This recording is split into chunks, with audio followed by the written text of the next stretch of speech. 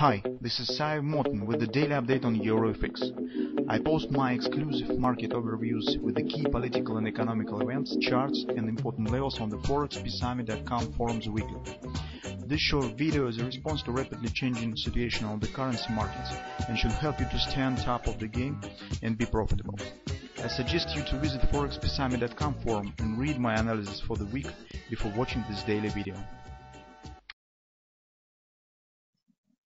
Now guys, as usual, let's take a look at the gold market. So based on the action that we see right now, it's not much to comment. Since the beginning of the week, as you can see, market stands in very tight range, right below the broken confidence support and below the monthly pivot support one.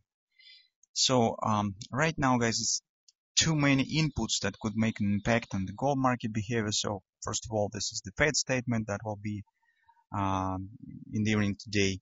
Also, today is the elections in the Netherlands Parliament, so it also could make an impact, especially if ultra-right forces will take the lead there. So currently, the public poll opinion shows that it's not really very probable, but very often happens that the mass media brings the not really correct information.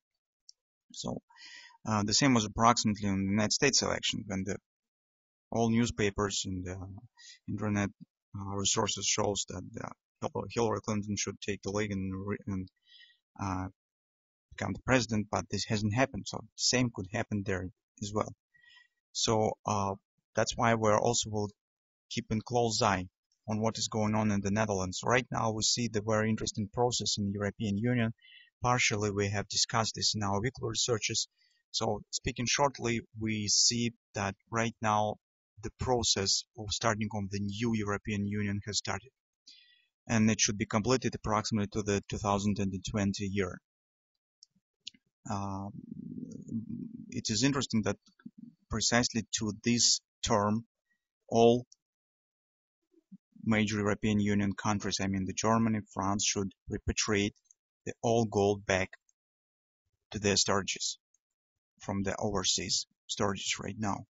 We think that the European Union shape will change, so all Eastern European countries will be, so how to better to say it, will exit out from the European Union. So because these processes that now are going there shows that all members do not need them anymore. So, and probably we think that this will be some reconstruction of the European Union. This has started from the Great Britain already, and that will be continued with the old core that was before extension of the European Union in the 90s. So that's what we will see here. That's why the elections in the major countries, in Germany and France and the Netherlands today, will be not just simple elections as usual, but they could really get long, far-going consequences. That's why we should keep a close eye. That's another input on the gold market, and it definitely could impact it. That's why it's very difficult to predict what will happen even tomorrow. But right now, based on the technical picture that we have, we probably could continue to watch for this setup that we have discussed already. So we think that, at least by the technical picture right now, this gold market could show another leg to the downside and reach the 1180, 1175 area. And on the intraday charts, this could take the shape of the butterfly, as it stands right here. At least currently, guys, we do not need any reasons to hurry up any decision making and taking position, because if the scenario will be completed, we will use it. If not, we will take a look what we will get, because by our opinion, gold still stands right now in some process of the reversal to the bullish trend.